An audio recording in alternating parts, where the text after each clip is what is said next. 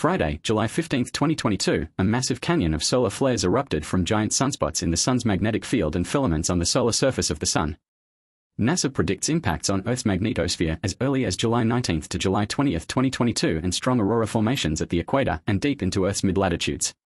Solar flares are powerful spontaneous eruptions of high-energy electromagnetic radiation traveling 93 million miles from the sun and reach the Earth's magnetosphere within 8 minutes to a few hours,